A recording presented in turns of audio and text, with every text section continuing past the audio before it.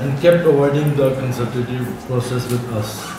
Despite we being in an enormous pain at the hand of commercial banks and bearing excruciating financial losses, it has been the tradition of the apex body of Trade and Industry of Pakistan to interact with the State Bank of Pakistan to review the fiscal and the monetary policies, economic growth, credit expansions, performance of the various sectors of the trade and industry of Pakistan. Please keep the bigger picture in mind. हम सब चाहते हैं कि interest rates नीचे हों, हम सब चाहते हैं कि पाकिस्तानी रुपया स्ट्रॉन्ग हो जाए, हम सब चाहते हैं कि हमारा करंट अकाउंट डेफिसिट काबू में आ जाए, लेकिन ये मैजिकली नहीं होता, ये हम कुछ करेंगे तो होगा, थोड़ा सा हमें सैक्रिफाइस देना पड़ेगा इसके लिए। तो सबसे पहले मैं आपको ये बताना चाहता कि हमारे प्रॉब्लम्स कुछ हमारी अपनी अनफॉर्चुनेटली पॉलिसी मिस्टेक्स की वजह से हुए हैं और कुछ ग्लोबल है। मुझे अगर आप पूछें मैं कहूँगा तकरीबन हाफ है। So I will try to confine myself to the current issues instead of giving a long speech, and I request the businessmen as well to be brief and put forward short questions so that we can utilize the maximum time in a productive discussion.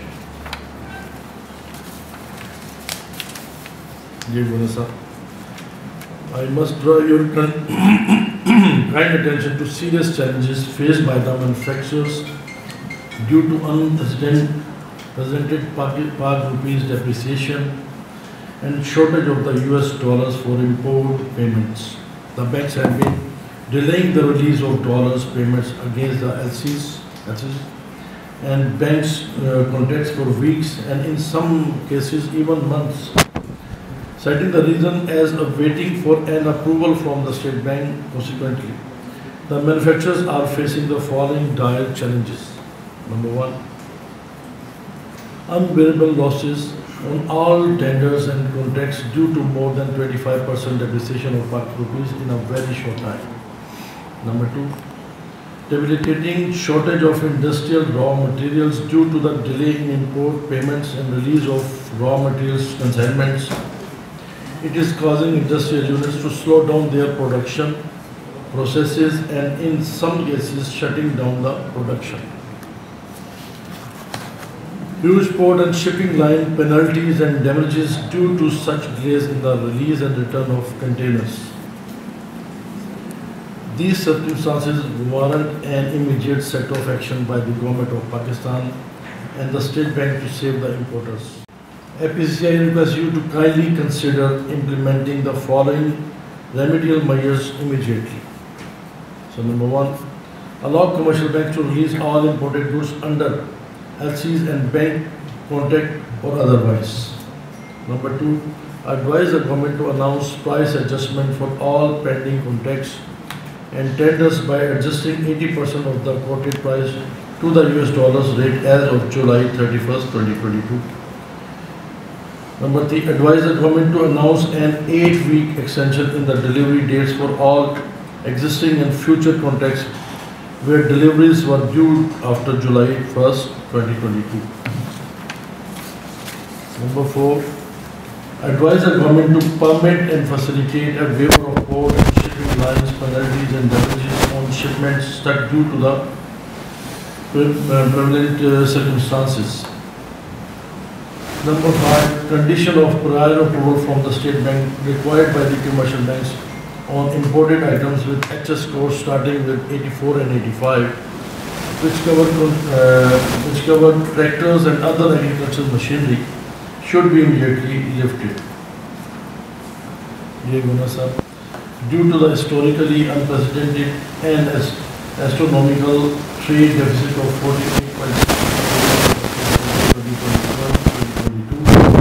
business wishes to know whether the State Bank is in a position to arrange substantial liquid foreign exchange to keep the economy, debt servicing and imports afloat in the year ahead. So we wanted to know how much total debt services is due in the fiscal year 2022 and 23, how much interest payments are due and how much bond payments need to be made. Dear businessmen, now I would like to put forward a few omnipresent and critical collective concern of the businesses, industry and trade community of Pakistan to draw the kind attention of the government for their resolution in the larger national interest and for the sake of growth in exports in particular and the economy in general. So number one, cross-border trade in Iran and Afghanistan. So being the representative of trade and industry of Pakistan, I have faced many challenges in which to satisfy and ensure confidence in my business community on the various problems. One of the major issues that my business people are facing is cross-border trade. They usually ask about the role of SBP when they become unable to trade with even our neighbors Afghanistan and Iran. Is there any mechanism to promote export and import transactions?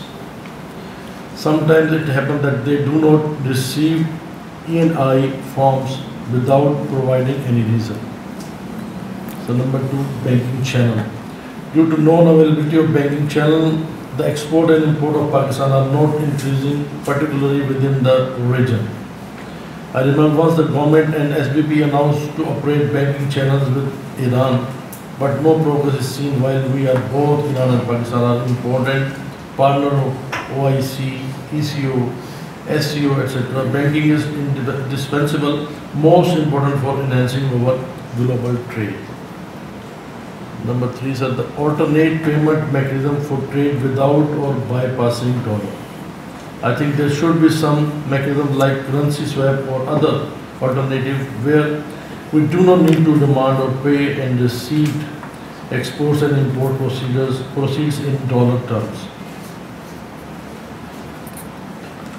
So I know it's difficult due to the pressure of IMF, but fixed dollar rate for trade, my business community maintains that due to volatility in dollars exchange rate, they are the worst affected and direct sufferers. The value of the dollar for the traders should be fixed so that businessmen can calculate export and imports accordingly. So you should apprise us that which policy tools are at the disposal of the State Bank to manage the historic volatility and speculation in rupee dollars parity. Number two, primary role of SBP. The SBP Act mandates the bank to regulate the monetary and the credit system of Pakistan, ensure price stability, exchange rate monitoring, etc. However, it is observed that inflation has risen to a very high level, and it is feared that poverty level will increase, which will ultimately cause law and order and crimes, etc. Rising trends in dollar exchange rate, it seems that SBP is weakening its control over the dollar rate. Banks are either not providing dollar or giving with high rates. एक मेरे पास एक साहब का phone आया, मुझे कहते हैं कि जी मैंने रेट अभी पता किया बैंक से, किसी कमर्शियल बैंक का नाम लिया, मैं उसका नाम नहीं लेता, तो उन्होंने कहा जी मैंने उससे रेट मांगा, तो उन्होंने मुझे रेट दिया 200, उस वक्त था 220, 220, मैं 220 दिया, तो उसके बाद उन्होंने मुझे कहा जी मेरे पास अवेलेबल नहीं, और फिर एक घंटे बाद कहता मैंने दोबारा किया, तो उन्होंने कहा 225 है और ये अवेलेबल है। तो उसकी वजह से लोग जो है ना एक अपसेट है, कहते हैं कि कुछ समझ नहीं आ रही ये चीज़ें किस तरह से कंट्रोल हो रही हैं, किस तरीके से इसको देखा जा रहा है। Sir, prior approval from SBP for opening LCs.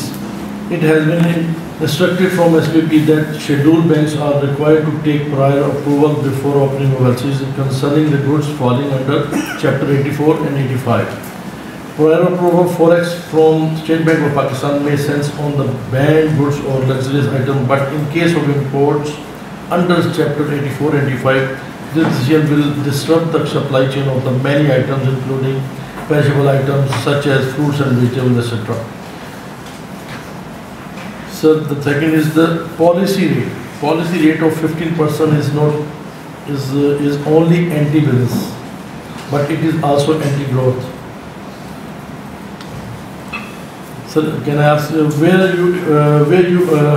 were you able to control the inflation after raising the policy rate to a 14 years high of 15%? Number two, are you cognizant that how much is the policy rate in China, India and Malaysia. Malaysia is 2.25%, I think China is 3.85%, and India is, they grew a little bit, it was 4 and now it's 4.5 most probably. Why can't we have a negative policy rate to keep the trade and industry going like many regional, sub-regional and international countries? In America, the inflation is 9.1, but they didn't increase a little bit, very little, about point something. They increased from 1.25 to 1.75 or 1.65, something like that. The commercial banks' manipulation in LCs and T-bills. Commercial banks have been involved in the speculative trading of dollars in the most crucial time and have been making unfair landfall profits and made the importers suffer like never before. What the State Bank has done about it. Manipulation by commercial banks in matters of T-bills operation is causing huge public loss, which is evident from the statement of former Finance Minister that the State Bank of Pakistan has failed to control the manipulation by the banks over T-bills operation in recent past, the last regime. So in the last, as you are aware that being the National Chamber of Commerce and Industry, the FPCCI on the board of various national and interaction organizations and institutions. FPCCI has advantage of maintain pool of all kinds of expertise and prestigiously invited to guide, support and give expert opinion on running rules of businesses. Unfortunately, this practice of including FPCCI in the State Bank of Pakistan board has been stopped. FPCCI should be on the SBP board so that policies could serve at the grassroots level. I conclude with the remarks of gratitude to Governor State Bank of Pakistan, Dr. Murtaza Sayyid, for sparing time out of his busy schedule and visiting FPCCI, providing us an opportunity to exchange views on the economic scenario of the country. I am thankful to the distinguished senior management of SBP for joining business community for this productive, consultative process. Thank you very